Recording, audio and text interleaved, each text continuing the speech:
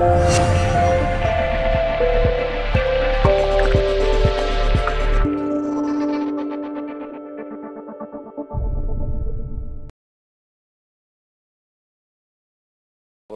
package.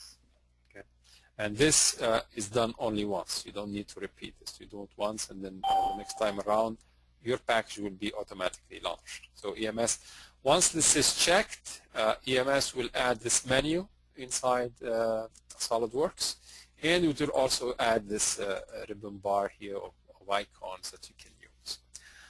Additionally, it will add this this tab that you see here in the feature management in SolidWorks. So this would be your SolidWorks, typical SolidWorks feature tree manager, and this is the EMS manager where we would do the analysis and simulation of various models and devices.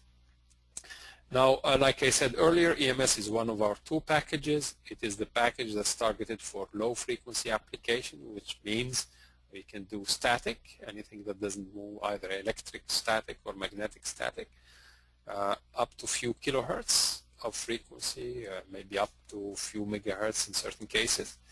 When the frequency starts to be larger and the devices start to become electrically big, we have a second package called HFWorks for high frequency, and that's where we do distributed circuit analysis or distributed structures inside SolidWorks.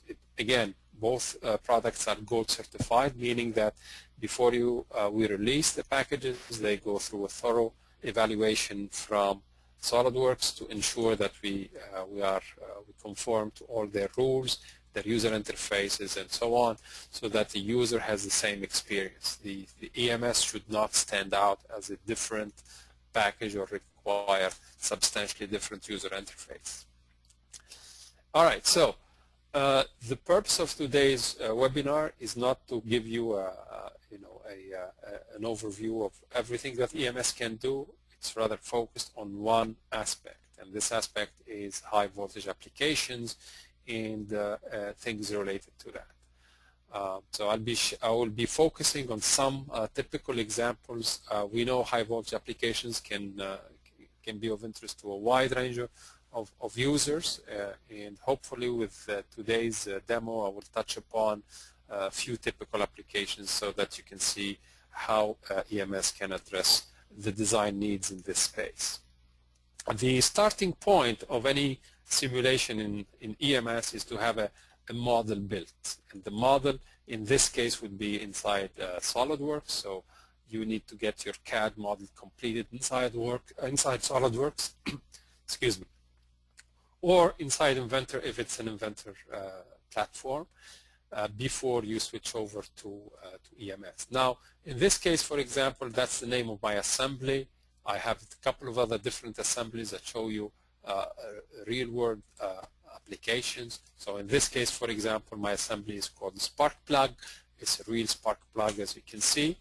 The assembly has a number of different parts, different materials, and so on and so forth. I have another example, hopefully I'll also be sharing with you, is a cable, a 3-wire cable for high power cable applications and so on. So I'll be switching around through these 3 examples to illustrate how it is that we can use EMS to get some work done, some analysis, and some simulation results, and so on. All right, so let me just go off here and hide this. So this would be, for example, if this is a 3-wire cable, a high voltage cable, and you wanted to see what is the power handling of this cable and so on. So the key to the high voltage applications is typically the breakdown fields in various materials. So when you're designing, you want to avoid, if it is to avoid high breakdown, then you need to be below the breakdown field values. If in the case of a spark plug you want to get arcing and you want to get corona, you want to get discharge, then you want to be above at or above the field, the breakdown field intensity. So the name of the game is really to find the field intensity, the electric field intensity. Notice that it's not necessarily just a voltage issue, because voltage by itself is not enough to determine whether breakdown is going to happen or not. It's the geometry that plays as well. And so when you combine voltage and geometry, you get electric field, and the intensity of the electric field is the intensity of electric field, which will measure in volts per meter, as opposed to straight volts, the voltage that we apply, which would be just in volts. That is the quantity of interest if you want to determine if there is going to be arcing, corona, or any of these effects. All right, so let's suppose that we have managed to build a model, in this case just a section of this cable. I made a small section of it, my 3 conducting wires and the surrounding dielectric. So what happens when you're ready to go on and do simulations, you switch over to the EMS tab. You right-click on your assembly name and you say Create Study. Now, I mentioned earlier that EMS does a lot of things, and one of the modules, the module you actually need for high voltage application is going to be the electrostatic model, because we'll be applying static voltages. Additionally, you can see the additional solvers. Those are basically very quickly magnetostatics to do static magnetics, either direct current or permanent magnets. Conduction problems are any configuration of wires or resistors or whatever that you want to find current flow and find resistance in there. So those are electric conduction problem. AC magnetic, and when you start to have alternating currents and or moving magnets. And transient is basically the ability to drive coils and circuits with either AC voltage or transient voltage or transient current. So those are the various packages. Altogether, this is a complete package for all kinds of low frequency, electromechanical, electric machinery of any type. We believe we can, we can cover this inside the EMS. When you define a study, you can give it a name. Obviously, by default, it's going to increment that study count. You can also control, in this case, the type of solver you use. We have different solver technologies to take advantage of the computer resources that would be available to a user. So typically, if you have a multi-core platform, you can do iterative solver that will take advantage of the processors available and so on. We also have an ability to control the precision of the solution, and maybe touch upon this later on. It basically relates to the meshing and what kind of number of unknowns that we would associate with each mesh element. The additional 2 options are parameterization and computing capacitance. So for static electricity, whenever you have voltages between conductors and so on, or you have a configuration of conductors, we have capacitances between mutual capacitance, self-capacitances, and so on. So if you wanted to compute the capacitance, you need to ask the solver to do the compute capacitance, and and then the software will take care of that. Okay. You'll notice here that if you need to do capacitance calculations, there is specific boundary conditions you need to use. So for the time being, I'm going to just skip this and basically stick with the default configuration.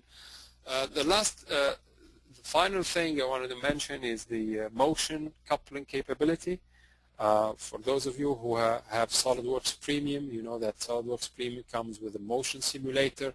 So if you wanted to find electrostatic forces and compute how those forces move your parts, you can do that. So you can do motion coupling if need be. All right. So let's say, for the sake of arguments, that we wanted to analyze this just a standard application, high voltage application here. So I would tick off check, and you'll notice here my study is created. The studies in EMS and in our package generally have a standardized configuration there are essentially 3 or 4 main steps that you need to perform before you can get results. You need to define materials, you need to define loads and restraints, or sometimes we call them boundary conditions. If you need to compute forces and torques, you need to tell it where, on which bodies you want to compute the forces or torques. And obviously this package is based on the finite element technique, so finite element requires a mesh, so you need to have a mesh. You could create a mesh by yourself and control its creation, or you can just have the software do the mesh automatically when you click run to get results. All right, so very briefly, how do we go about applying materials? So any part in the assembly could be assembly of bodies, so you could apply to individual bodies, or you can apply to all bodies under a part. So in this case, for example, this is my air part, so I can just go ahead and say apply material to all, and I select air, and then these are the air properties, and I'm fine with that. So you notice that the part that has a material defined gets a check mark. You can go through these parts doing them one by one. Let's say, for the sake of argument, this part has the same material. You can just drag and drop it, and you can go through this process. Alternatively, if I already had done a study, like in this case, I already solved this problem earlier, so I know the materials, so I can just drag the materials between studies if I already defined them. So like in this case, when you hover over the body, it will tell you that this is an E3 material, and it's showing you that has 0 conductivity, so this is essentially an insulator, and it's non-permanent magnet. Okay. You can at any given time edit material and check what it is that the material property is. Okay. Let's say in this case I wanted to define a material, and I want to show you something else you can do here. And this is EMS has an extensive material library of different kinds: insulators, conductors, metals, permanent magnets, non-linear materials that have behavior that changed with applied fields, and so on. But let's say, for the sake of argument, you don't have, the material is not one of those that you have. You want to create your own material library, so you can go and place your material library. In this case, I'm going to put it on the desktop, and I'm going to call it my library. Okay.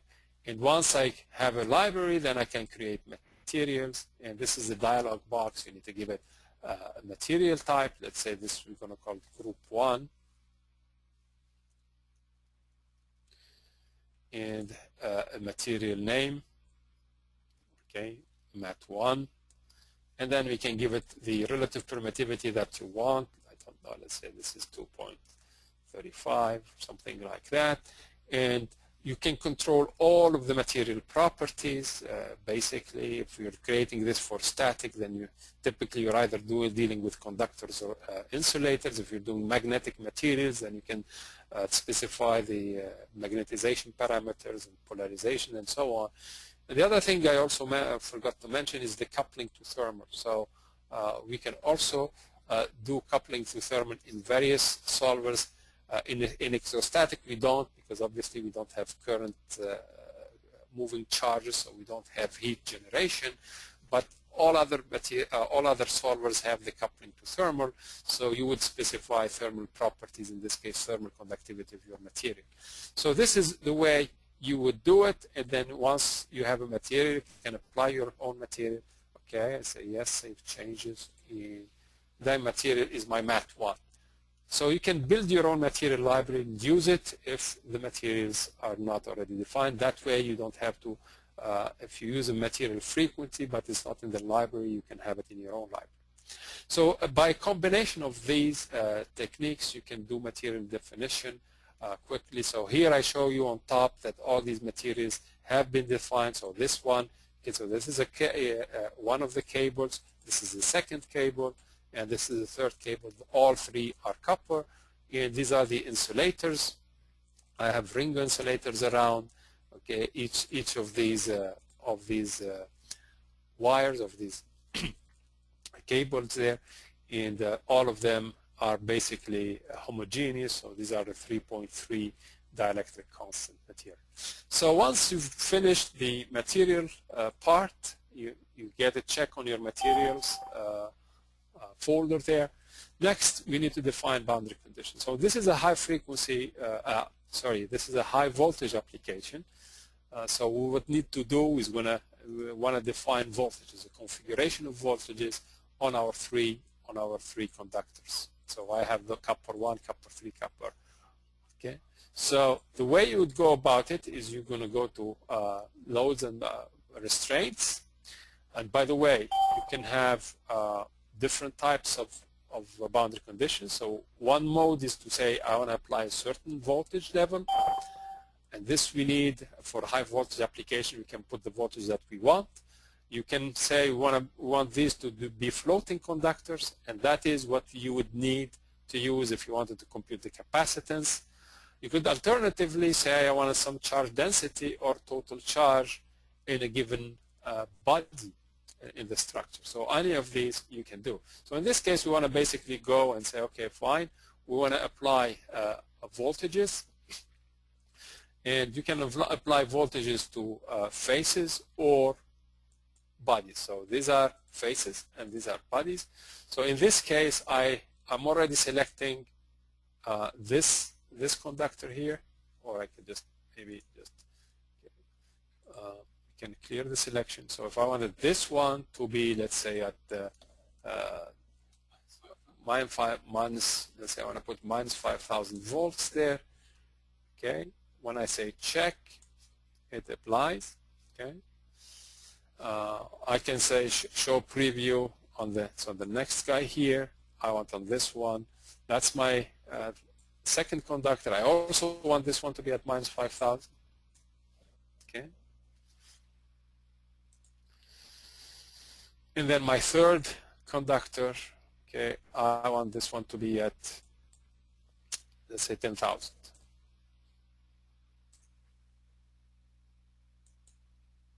Okay. So you notice here I have my 3 voltages. Okay, so I can hide this. Okay, I can at any given time show to preview, identify the voltage. That's my voltage, my first line. And again, once you hover, if you hover over your tree, you should get the voltage value that you selected there. So I'm going to hide this one again. So it's actually this is high. So these are my 3 voltages.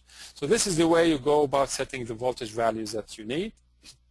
I'm not going to compute any forces and torques. Let me show you quickly how the meshing is done. Okay. First, I want to show you the way we control meshing. The way we control meshing is through this feature called Apply Mesh Controls.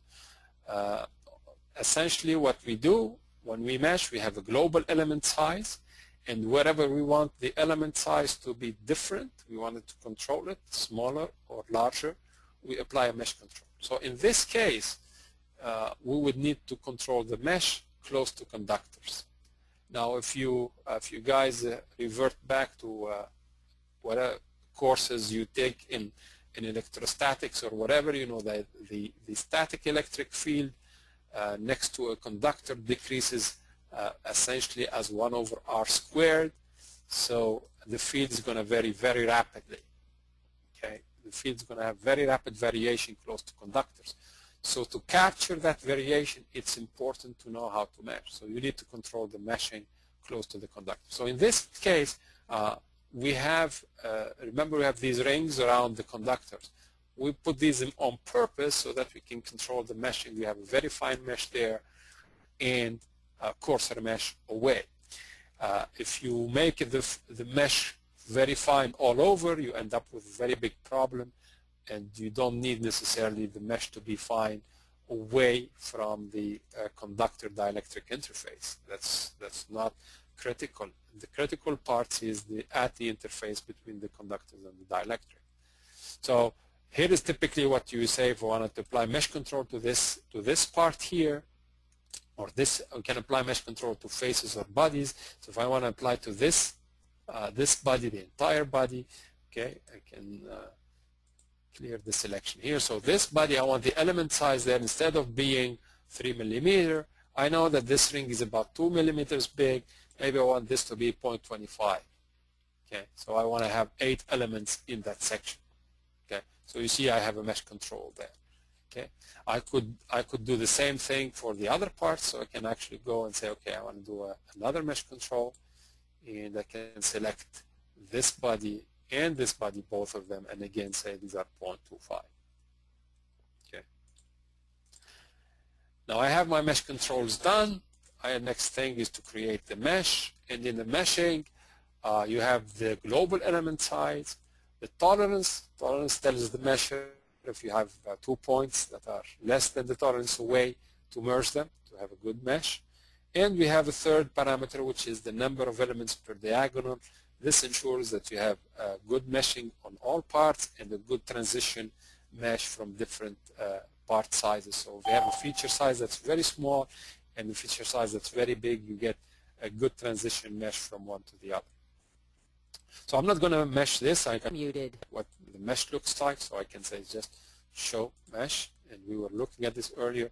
Remember, these are my conductors, my 3 conductors. That's the interface close to the conductor, between the conductors and dielectrics. And okay, is there is a question just came along. Is there a rule of thumb for the mesh size selection?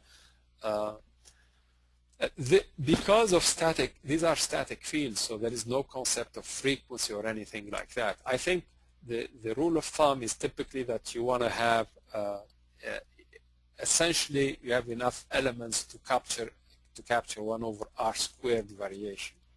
Okay. So on a structure like this, basically I would say if your structure is in the order like I said earlier, so if this is about 2 millimeters, you want to be probably around a fraction of a millimeter size close to the conductor. Away from the conductor, it is not as critical, and I will show you this through the results that we have obtained with this mesh. So again, so this mesh is a mesh that was automatically created by the software. Aside from you telling it that I wanted to control the meshing at some points, everything else is automated. Okay. Yeah. So so once again, because we expect the field variation to be rapid between the conductor and the dielectric, that's why we refine the mesh around those areas. Okay. And maybe to go back to the question that was asked earlier, the current version of EMS, actually I should say the next release, hopefully, of EMS will incorporate some adaptive meshing, so you would not even need to worry whether your mesh size is good enough. The solver will calculate and will estimate the error and decide that if the mesh is good enough, it's fine. If not, it will refine where it needs to refine. So that issue will be alleviated in the near future. Okay. So very rapidly, so those are the key steps. We have materials, we have boundary conditions or loads and restraints, we have a mesh. Once we reach that, then we are ready to go. The next step would be to click run. Okay. Now I showed you this sequence of setting up study. We went through materials, boundary conditions, or mesh. You don't have to do it in that particular order. You can just start with any one of them, and but before you run, the 3 of them at least should be there. If you make the 2 first steps, if you define materials and boundary conditions and you say run, the software will figure that there is no mesh, and it will mesh using default settings. Okay. And then you will be ready to solve. So the solving process is relatively fast for these types of structures. Okay, I have so this is a study that was completed and solved. This is a study that we basically were using to illustrate how we set up. Okay, so notice the difference between the two. The difference is basically that we have these 2 additional folders here: the results folder and the log file. which tells us that there is the study has been executed, has been simulated, and the log file will give you the log of the execution if there are any errors or warnings or any of those things. The results folder is where all the results are accumulated or stored. So let's go quickly through the results and see what kind of results we have. Now we split the results in two different types. We have what we call tabular results. Those are lumped quantities. In this case, we probably just have the energy stored in the system. Okay, so if you click on the results table, you get the level of energy that's stored in the system for that section, for the small section of cable. The other results are plot results, field or distributed results. So what we have the electric field. We have also the displacement field. That's the E field. That's the D field. We have the potential distribution and the force density, the electrostatic force density distribution. So if you wanted to look at any of these quantities, you just go ahead and create plots. Okay, so I'll show you briefly how we do this.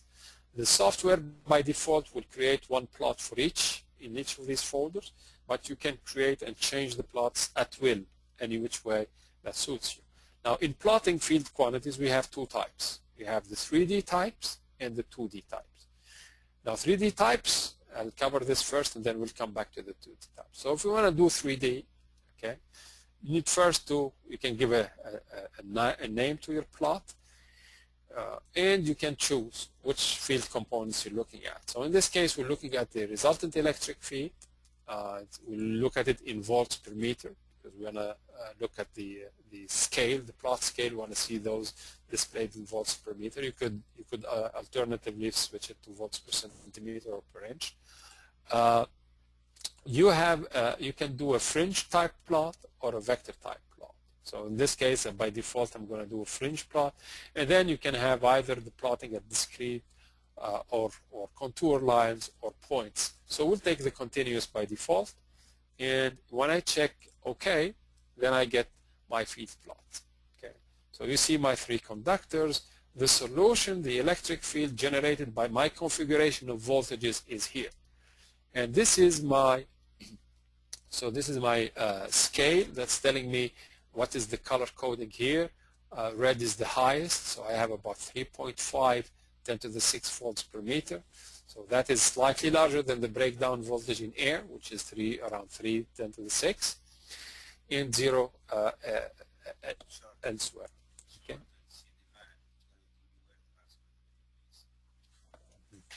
So, all right.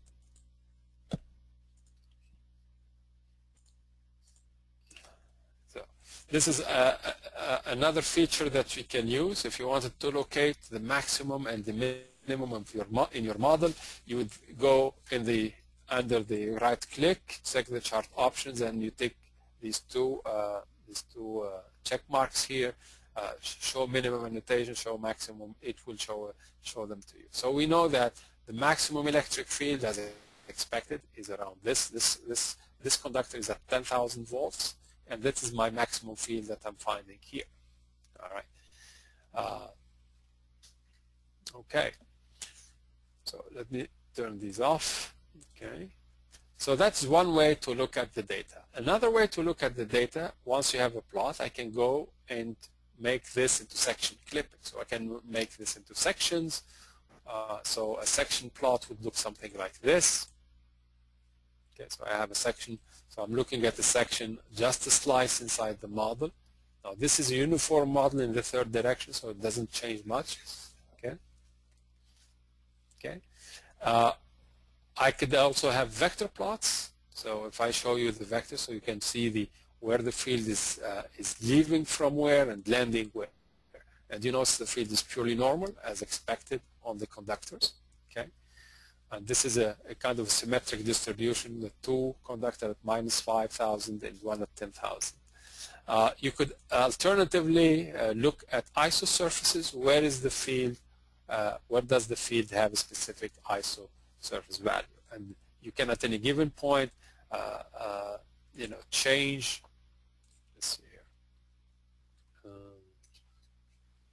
insert options. Okay. Oh.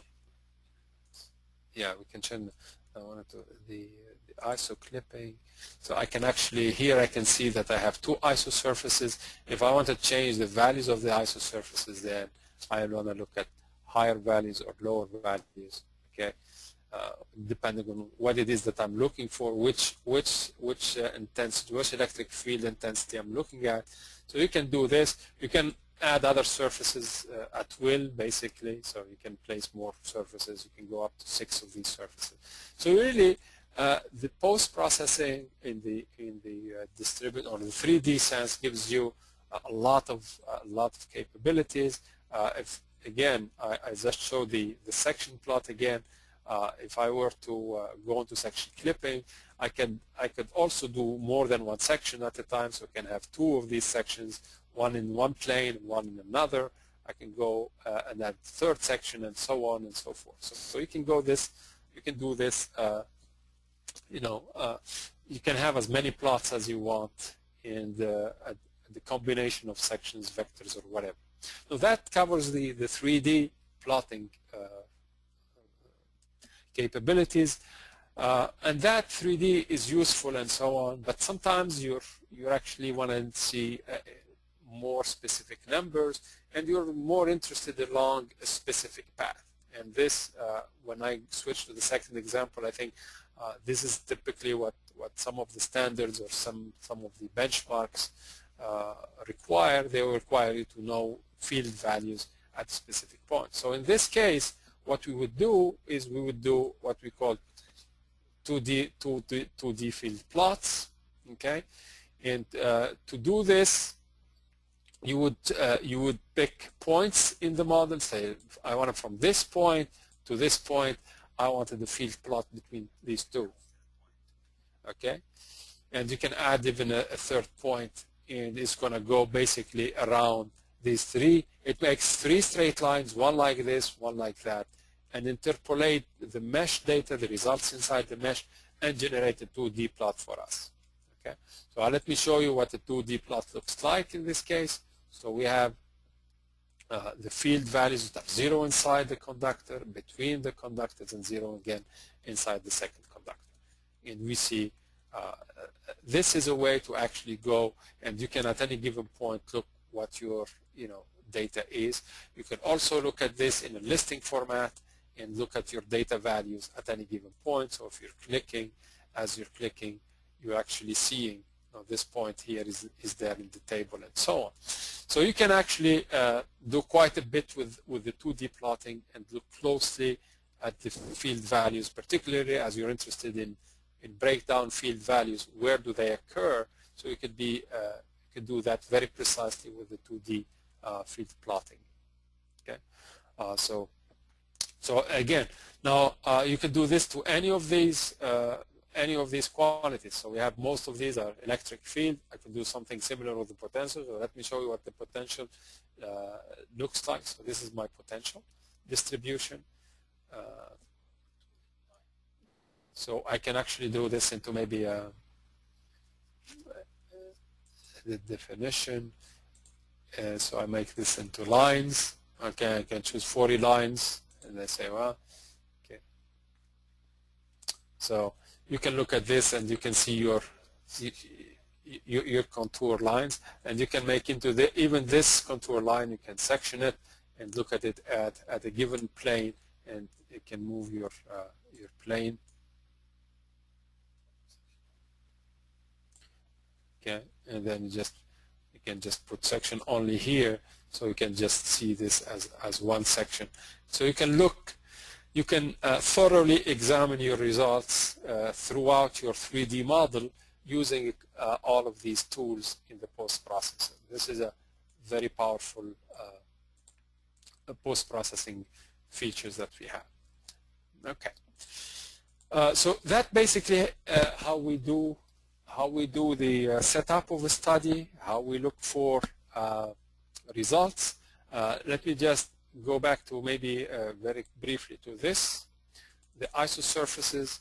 Obviously, if you're looking at breakdown field values, okay, and you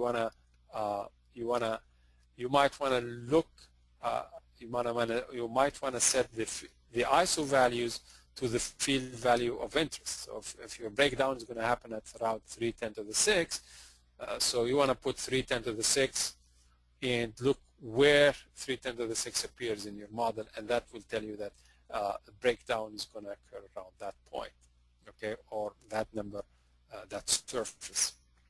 Okay. Okay, so so this basically gives you very quickly, very briefly, how we set up a study, how we play with the results, and so on. Once that is done, you might want to do reports. You might want to document your work, and this is where the report feature comes in. So you can generate any number of reports, and the way this works, you go to reports, you right-click, you would do create a report. The report basically, dialog box comes up. When you install the software, your logo file should be configured, logo of your company, your name, and so on and so forth, the date, and the report structure has all of these elements. So it has a cover page, an introduction, a description. If you want to keep a track of your file information, model view, etc., any of these items that you don't want to have, you can just exclude, okay? And once you're ready, if you wanted to put in some initial words about your introduction, okay, this is whatever, okay. Once you're ready, then you choose the format. You can also decide where you want to save this. So by default, it's going to use the same directory, the same folder where you're working, but you can place it elsewhere if you needed to. And you can choose between HTML and Word format. So if you want to put this into Word format, once you click OK, it will automatically capture all your work and put it in a Word document for you. Okay, so it's going through this now. It should be completing soon. So it completed and it generated this Word report. So notice that this report is inside SolidWorks. So Word is inside SolidWorks. And the idea here is that we want our users to be as productive as possible.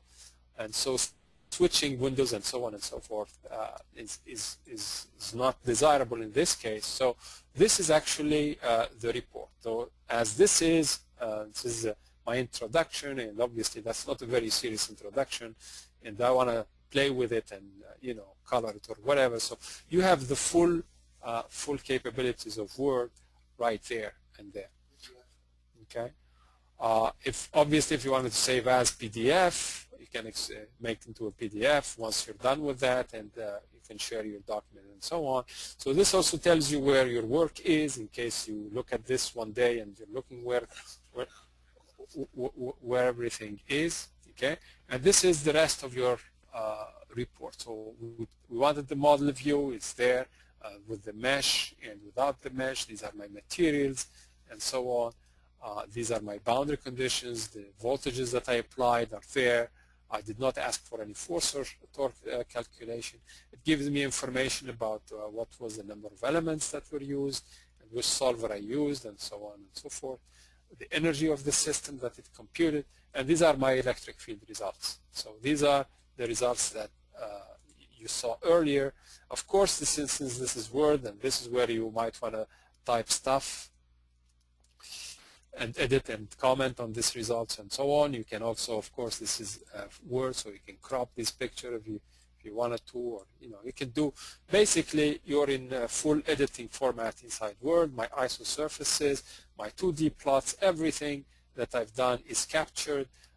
We'll go. This is my potential. I made it into contour lines and so on. So this is basically the reporting feature. Once you're done, again, you can save it. And, okay. You can also, one other feature, another feature in the reporting section, you can import a document. So you can import somebody else's file, your colleague, your coworker is doing some work and you want to add simulation results. And so this is, let's say, you can import a Word document. Let's say this is actually my imported document, and I wanted to add something at the end of this. So the way you would do it, you go into the results. Let's say I wanted to get this, maybe this electric field plot in particular. I wanted to add it to my report. You just drag and drop it into your study, and it's right there. So I added it at the end of this. I can just, click down and just, reduce its size. So it's as easy as that. Of course, you can add your own comments and so on and so forth. All right, so that gives you an idea how we get the study from start to end. Let's say you did this and you found that, okay, this combination of conductors, voltages, and materials is going to cause corona, or is going to arc, or is going to have a dielectric breakdown. I want to try it with another material, or try to change something. So the easiest way to do this, you drag your study, you drop it onto your assembly, and by default it's going to create a copy of it.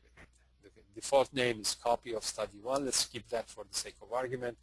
So I have everything that I've done is captured and duplicated, and if I wanted now to go to this dielectric and say, no, this is not the dielectric I want to edit this material, it's a different material, or go to the library and apply material from the library, pick something else, okay, some other material or whatever, so I can do that. So let's say I change that material, and I say OK.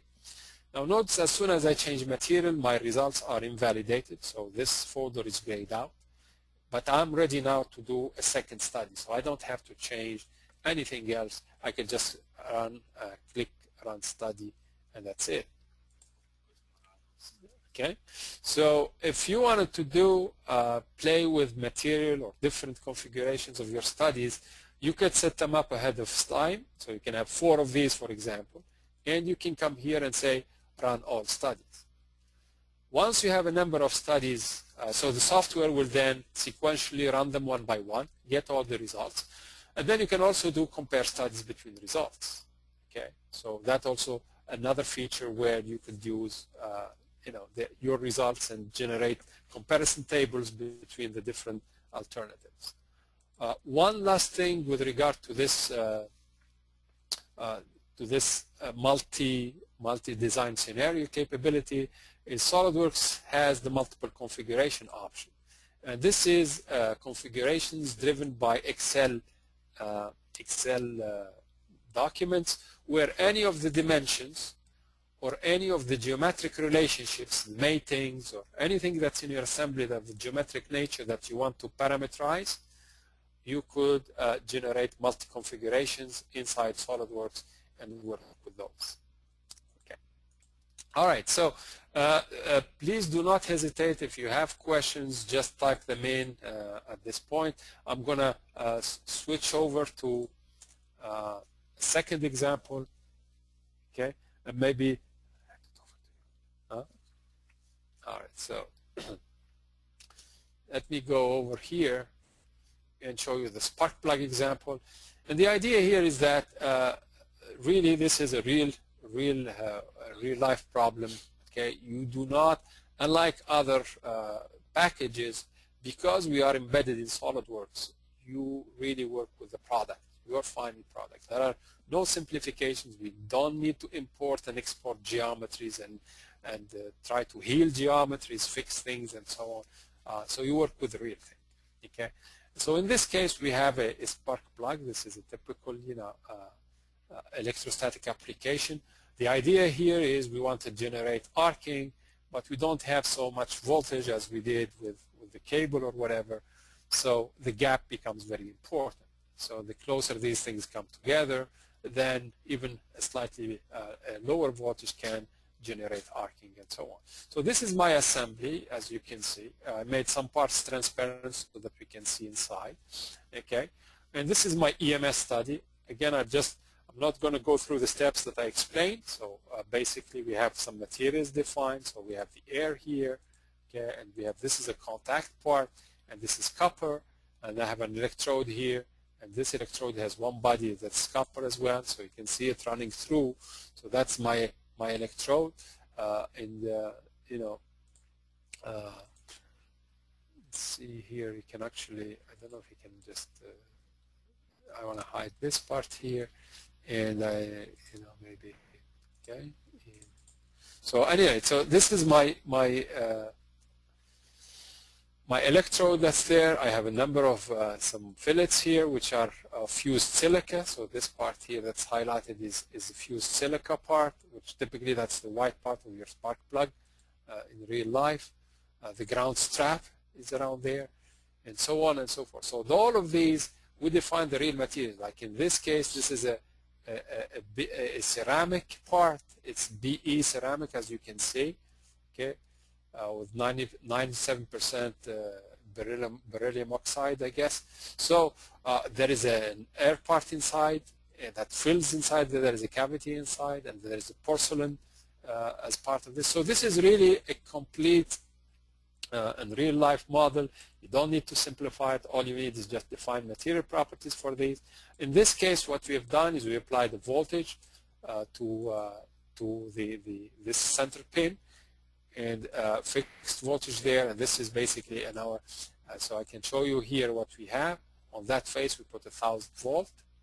Okay, and on the second one, okay, we put that to ground, basically 0 volt. So we wanted to see what kind of electric field we're going to generate given the gap and given only 1,000 volts. Will this arc or not? Okay. We created the mesh, obviously. But let me just skip over straight and show you the electric field results that we got here. Because the gap is air, so this one should, okay, running low on resources here. So as expected, I have the highest intensity, okay. Let me zoom here. So this is, okay. So, and I have electric field that is on the order of 2.45 10 to the 6. So this configuration right now is not exactly sparking with that voltage. So we needed a little bit more to get this part to work. Okay, or we could have played with the geometry.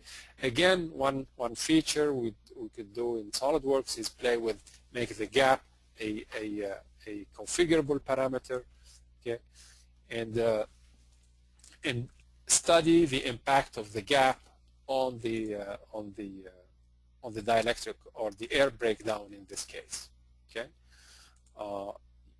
you can also play with, if you want, let's say, to look at data over a specific part. In this case, that's my inner air, and I want to look at the fields there. I can go and isolate that part, okay, and then I make a 3D plot, and when I plot the results, it's plotting the results only on my isolated part.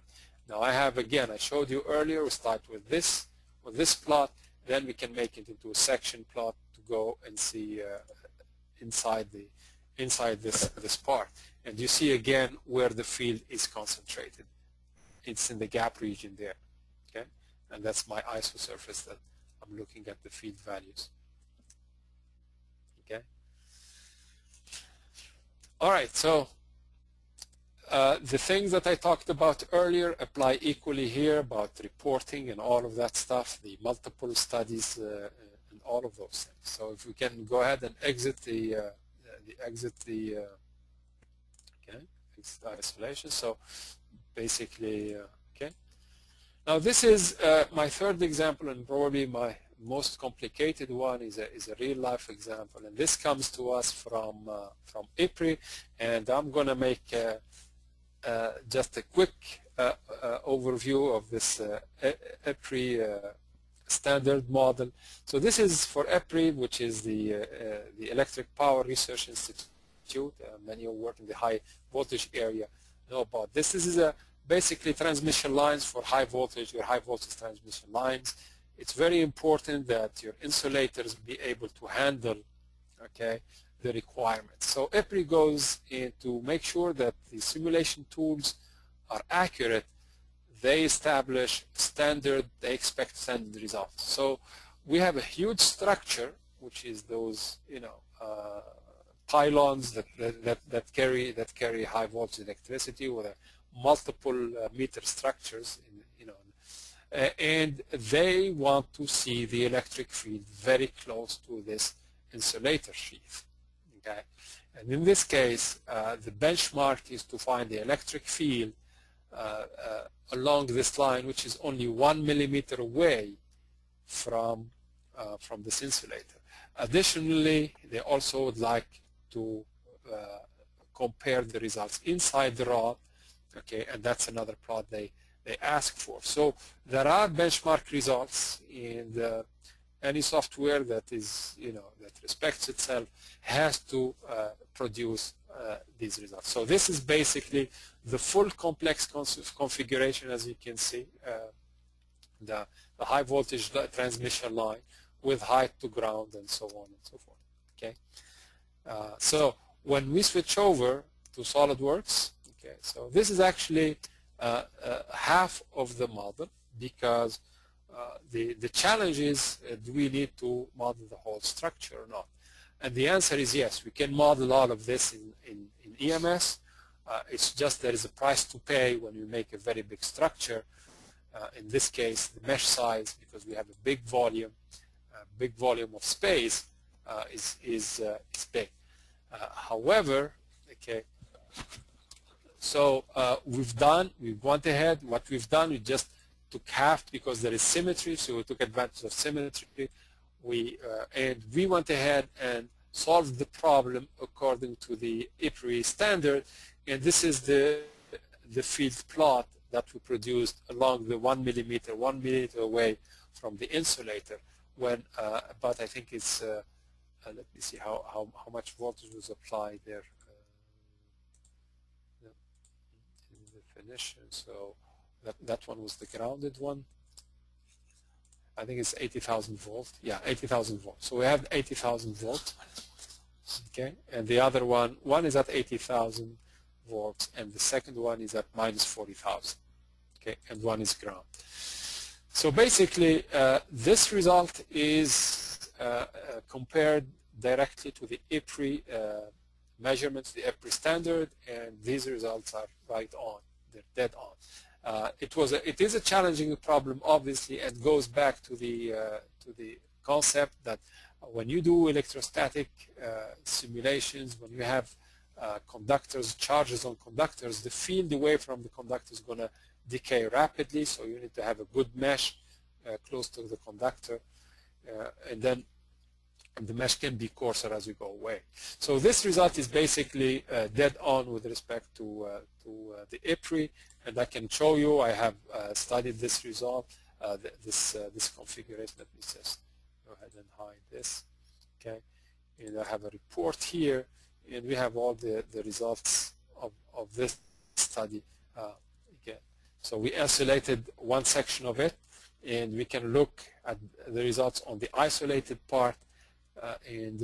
So I can maybe scope over and show the electric field, and it's highly concentrated in this part of the structure, as one might expect. And my 1 millimeter line is along, as I showed you earlier, is very close to the structure, and my electric field results are here. So you can see that it's pretty much okay. Dead on. All right, so I think I basically covered quickly, I hope.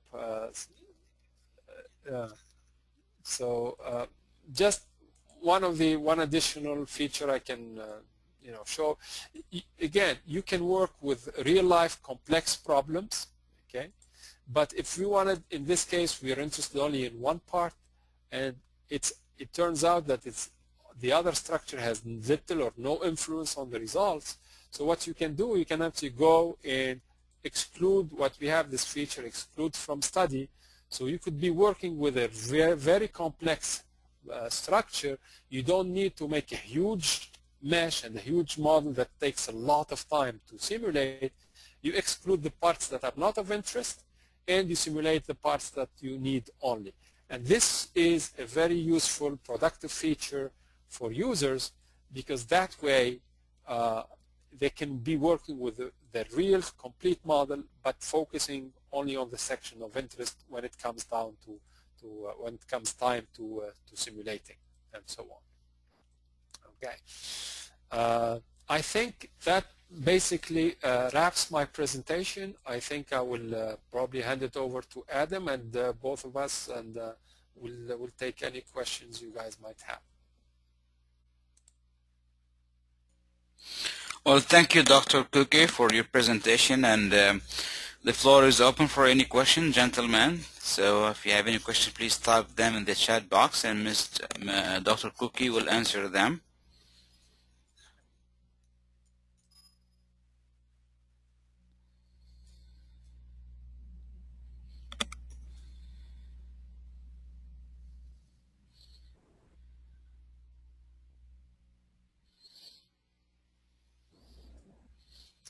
Okay, I see a question about application to MEMS.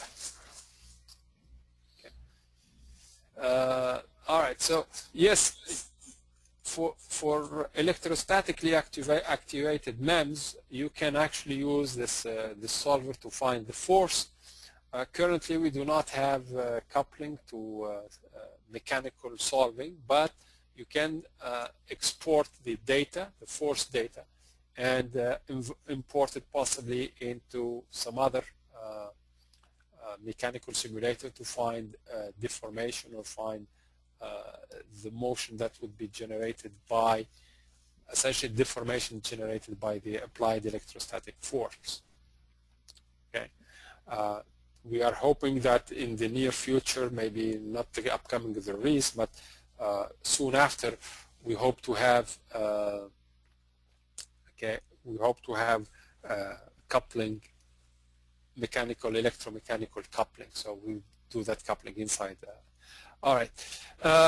Another question comes. Okay. All right. So let's see here.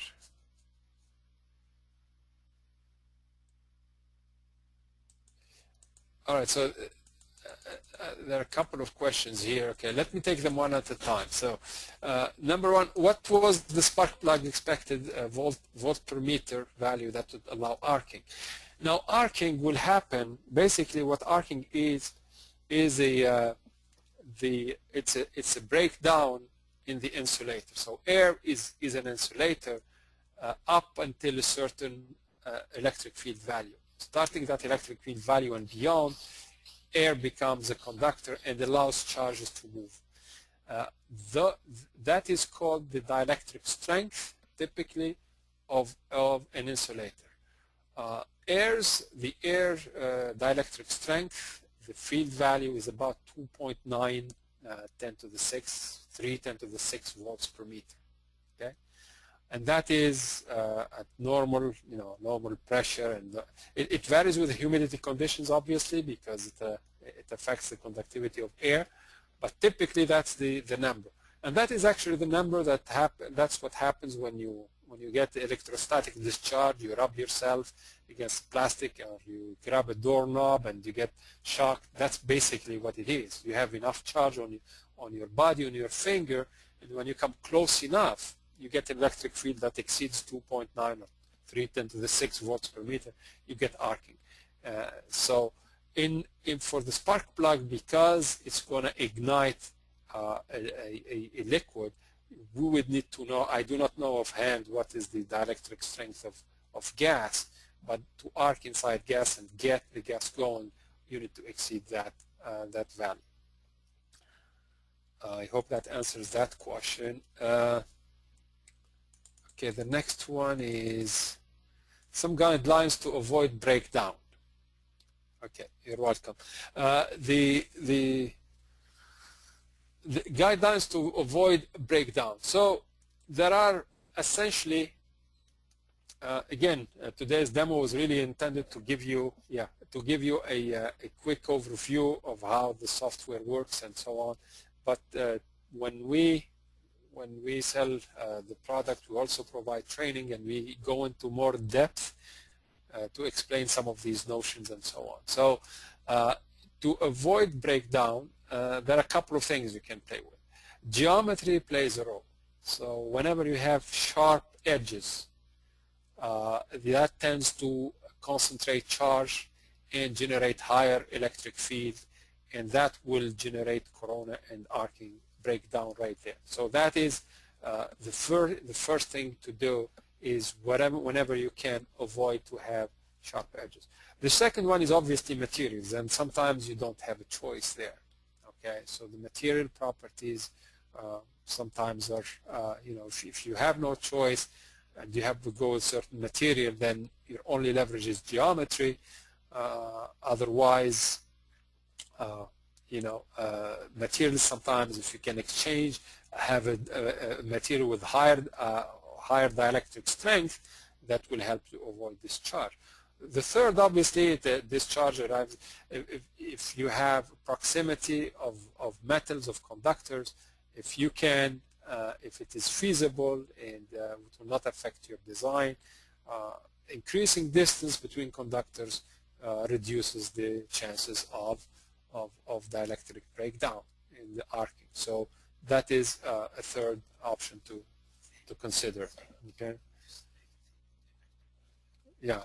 So that basically comes down to the level of thickness of your insulator. So if you can distance your conductors further, so you have a thicker insulator, thicker insulating layer, or a bigger insulating volume, then that basically will help reduce the chances of dielectric breakdown. Yeah. Okay. Okay. Does that answer your question? Okay.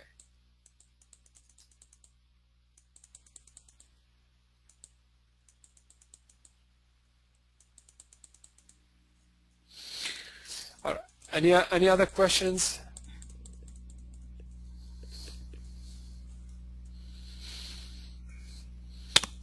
Okay, so if there is no more questions, and if you guys think of any questions after this webinar ends, feel free to send your questions to support at emworks.com.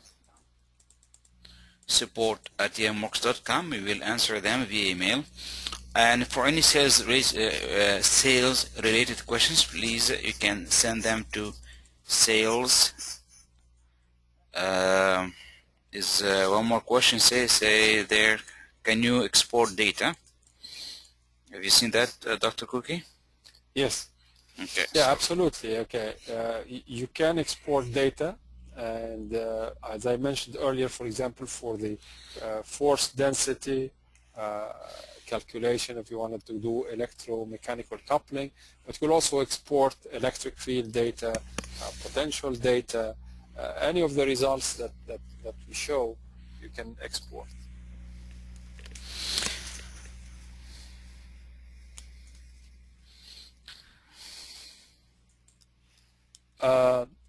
Another question. Okay, so it's a good question because we talked today about the SolidWorks platform.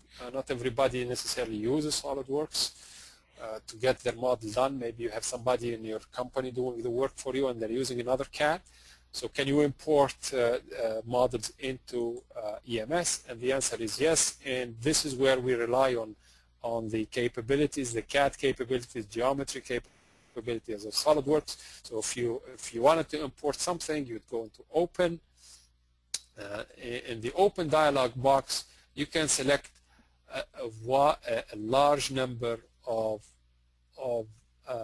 file formats. Okay, so you can actually bring from different other packages and bring them into SolidWorks. So that is really our import capabilities is SolidWorks import capabilities as far as geometry goes. Okay. And that obviously goes to AutoCAD, the DXF and DWG files. Yeah, so we can import those as well. Okay, the last module. Yes, excellent question. When we ran this model, I presume you're referring to the voltage, the high power lines. We have a surrounding air. So typically, what we do, we hide the air part, okay, which is here outer air. Okay, so I can just show component. So you can see that we put this in an air box.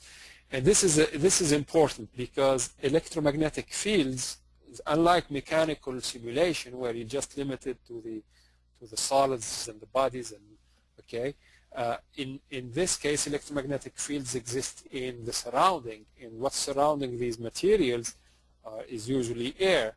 So unless you're doing a closed structure or whatever, in this case we need to simulate, to incorporate a certain section of the surrounding air, and you can see it in this case.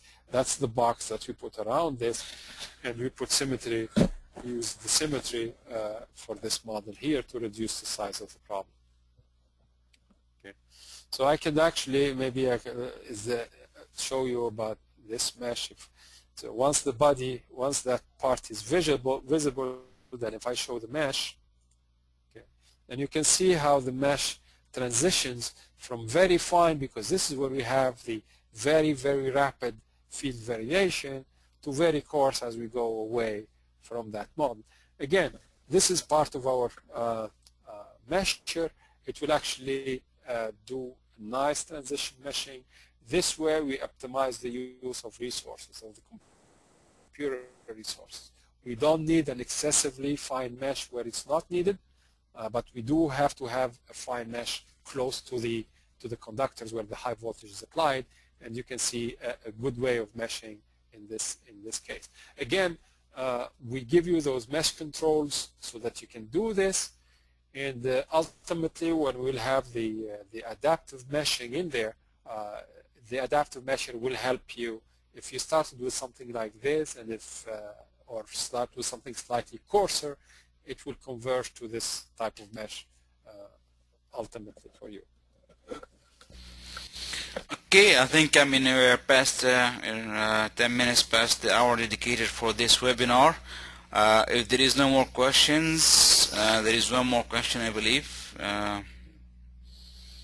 Well, there was one last point raised about validation of the program. I think when users, either on a trial basis or when they purchase the software, have a number of EMS tutorials that are basically validation lessons, and in each of those lessons there are validation examples that show you how the software compares either usually to measurements or to some other published results in the literature. So you can see this in the EMS tutorials. If you go to in this case we're talking about the electrostatics, so you would consider these electrostatic problems, EL 2, 3, 4, that have incorporated validation in them. You have additional lessons, just not necessarily validate against anything, but equally useful for people to get started with the package.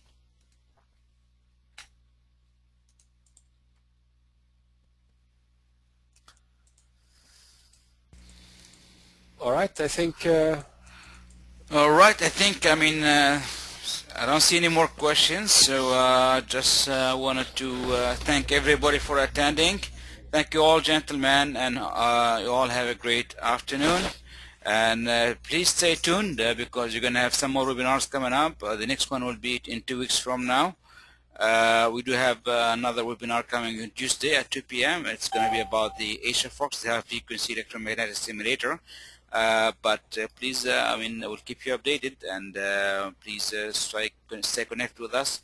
It's been a pleasure having this webinar with everybody, and have a great day.